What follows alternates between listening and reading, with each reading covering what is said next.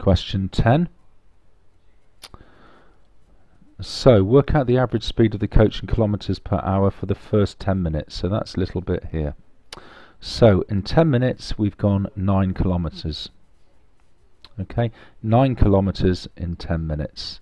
Now we want to work out the speed in kilometers per hour. So we need to know how far we can go in 60 minutes. So how do we go from 10 minutes to 60 minutes?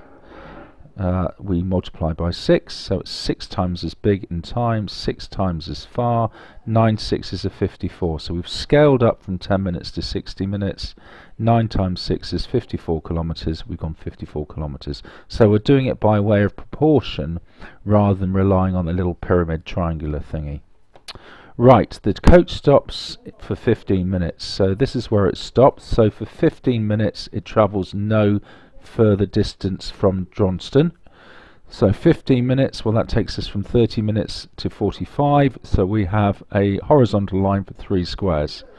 Now the journey back, we're travelling at a constant speed of 42 kilometers in an hour, 42 kilometers in 60 minutes. Well, we've got to go back 21 kilometers. 21 kilometers will take how long? Well, it's half the distance, it will take half the time, it will take 30 minutes. So from starting the journey back here, 30 minutes later is here.